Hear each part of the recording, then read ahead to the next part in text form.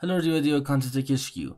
In today's video I'm going to show you how to fix cannot start the application or game on PS5. So if you want to know how you can fix this issue, I recommend to watch this video. And please go ahead and subscribe my channel and drop a like on this video. Let's get started.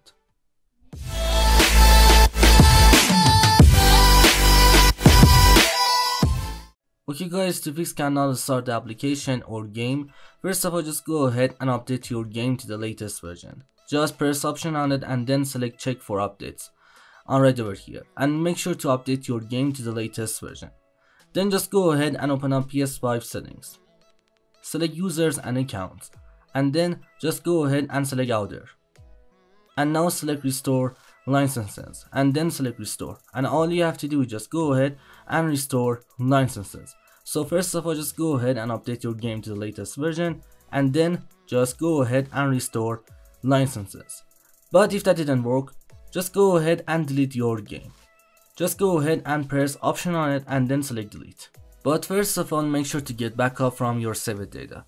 To get backup from your saved data, just go ahead and open up PS5 settings. Then just scroll down and just go ahead and select this option, save data and game. And then if you have a PlayStation Plus, just go ahead and select cloud storage. And just go ahead and upload your saved data to the cloud storage.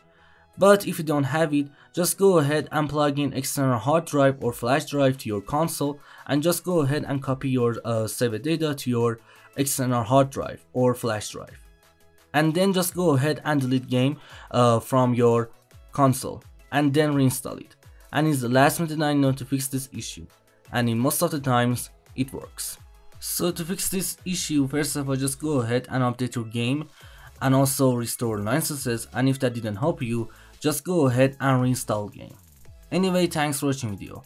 I hope this video helped you to fix cannot start the application or cannot start the game on PS5. Please go ahead and drop a like on this video and subscribe my YouTube channel. Peace out.